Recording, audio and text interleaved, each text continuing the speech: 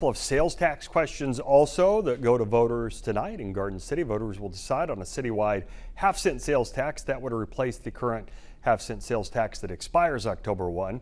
The money generated by that tax would go to property tax relief and transportation improvements. Also watching this one, voters in Kearney County will decide on a 1% sales tax there to fund health care services, specifically High Plains Retirement Village. It would also be used to minimize the need for property tax increases. All right, so we'll follow all